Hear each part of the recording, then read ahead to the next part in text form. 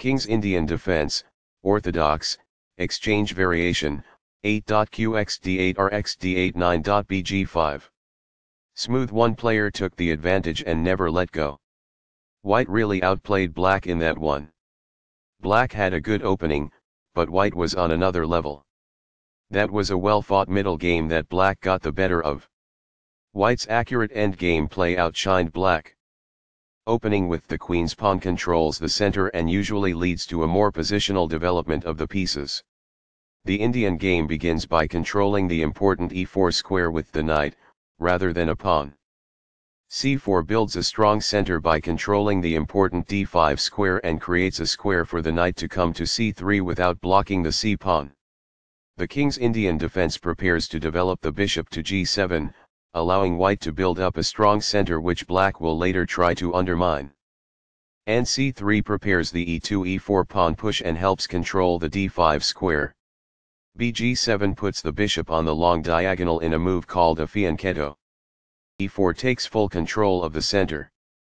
d6 controls the e5 square and allows the light-squared bishop to develop.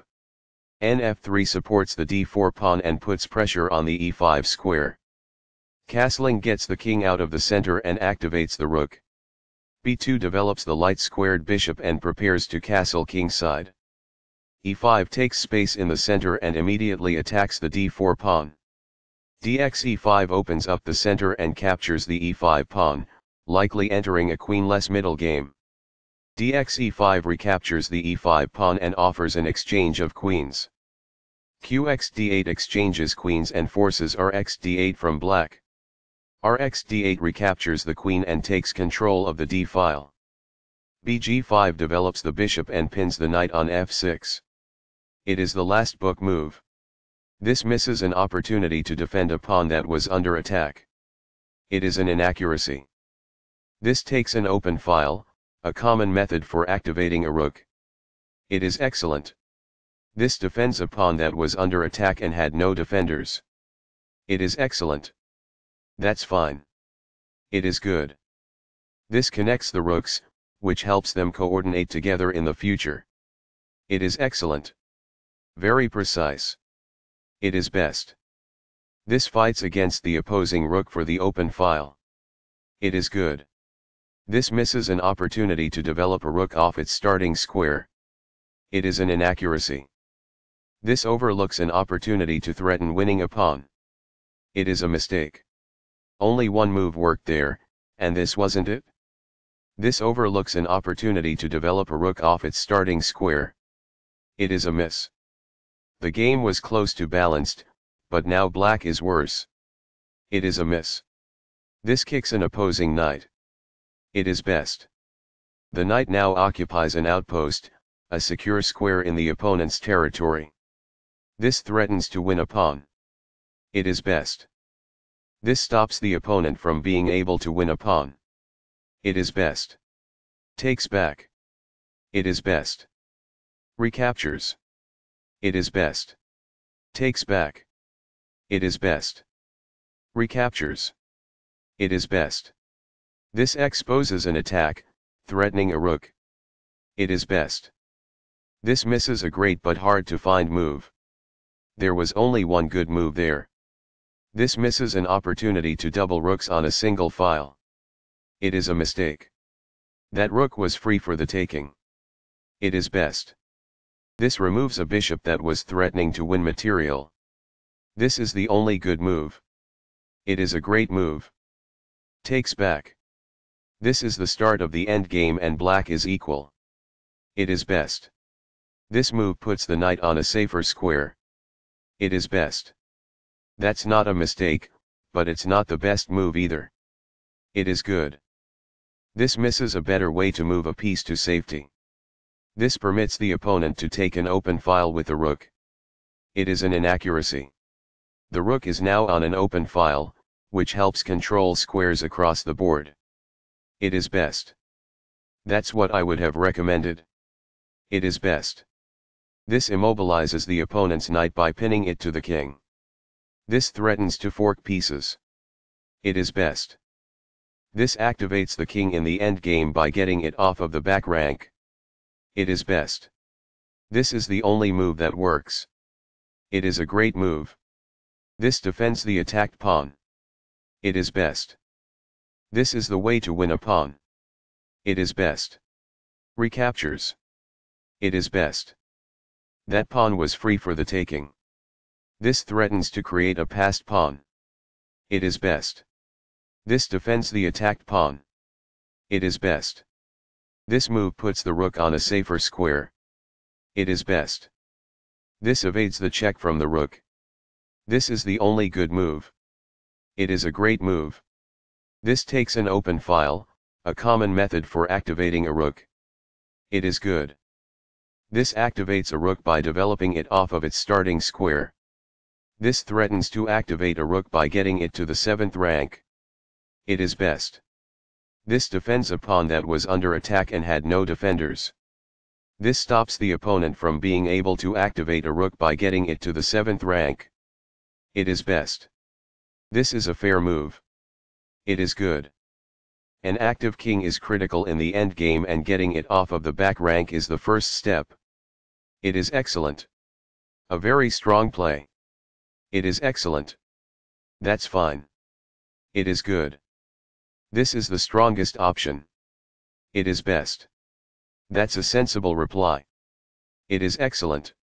That's not a mistake, but it's not the best move either. It is good. This defends the attacked pawn. It is best. Right on target. It is best. Very precise. It is best. A solid choice. It is excellent. This is an equal trade. It is best. Takes back. It is best. One of the best moves. It is excellent. That's what I would have recommended. It is best. This maintains the balance in material with a good trade. It is best. Recaptures. It is best. This is the strongest option. It is best. After all captures, this is an equal trade. It is good. Right on target. It is best. Very precise. It is best. That's what I would have recommended. It is best. This evades the check from the rook. It is best. This is a fair move. It is good. This steps away from the checking rook. It is best. There was only one good move in that position. It is a mistake. This threatens to push a passed pawn towards promotion. Only one move worked there, and this wasn't it? This permits the opponent to use a rook to counter a passed pawn. It is a miss. This misses an opportunity to use a rook to counter a passed pawn. It is a miss. The passed pawn moves towards its goal. It is best. That was a free pawn. This threatens to use a rook to counter a passed pawn. It is excellent.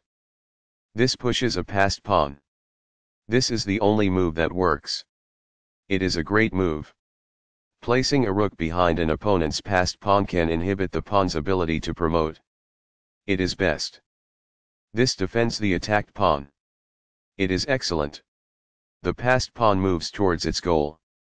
This threatens to push a passed pawn towards promotion. It is good. This pushes a passed pawn. It is excellent. This prevents the opponent from being able to use a rook to support a passed pawn. It is best. Takes back. It is best. The passed pawn moves towards its goal. It is excellent. This is the strongest option. It is best. This pushes a passed pawn. This threatens to promote a pawn to a queen. It is good. This is the only good move. This prevents the opponent from being able to promote a pawn to a queen. It is a great move. Right on target. It is best. This is the only move that works. It is a great move. White was better off, but now their position is winning. It is an inaccuracy. A very strong play. It is excellent. This threatens to push a passed pawn towards promotion. It is a mistake. This is not the right idea. It is an inaccuracy. This steps away from the checking rook. It is excellent. That pawn was free for the taking. It is best. This pushes a passed pawn. This threatens to push a passed pawn towards promotion. It is excellent. This puts the rook behind an opposing passed pawn, which helps counter the pawn's push to promotion. It is best. Smooth. One player took the advantage and never let go. White really outplayed black in that one. Black had a good opening, but white was on another level. That was a well-fought middle game that black got the better of. White's accurate endgame play outshined black.